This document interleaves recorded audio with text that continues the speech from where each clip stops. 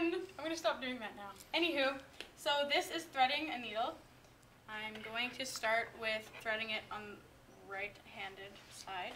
So I've got my needle drivers, and my thread here. And I'm going to start threading it from the inside of the needle to the outside, and I'm going to do that twice.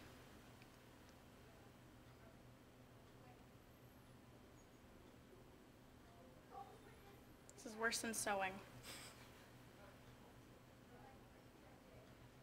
There we go. So now that it's threaded, if I were to hand this to a surgeon that was right-handed, I will have my mysterious hand over here. Hand it like so they can use it immediately upon receiving. Our imaginary animal there. Thank you. That was a right-handed surgeon, and if I were to pass to a left, I would just flip it over like so. Clamp.